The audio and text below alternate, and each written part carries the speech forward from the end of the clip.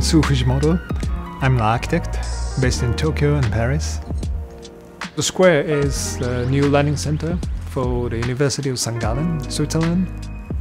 Our mission was to create a place for this special university where students and professors could feel they can open their mind to something new, not just following to the classical way of learning and the teachings, but something new.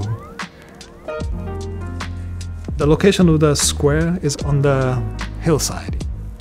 When you approach, you see a small hill-like stepping building covered by the glass facade and reflecting the color of the skies and surroundings.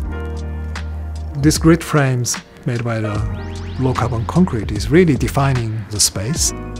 We found this eco-concrete by Holcim. I thought it's a nice challenge to use those kind of the new technology of reducing carbon by concrete structures.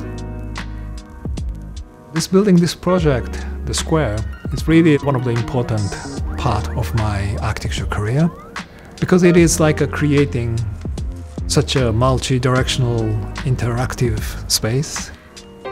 My philosophy as an architect is to create the place for the people, create a place for diversity in a sense. Could be a nice model for the future, I believe.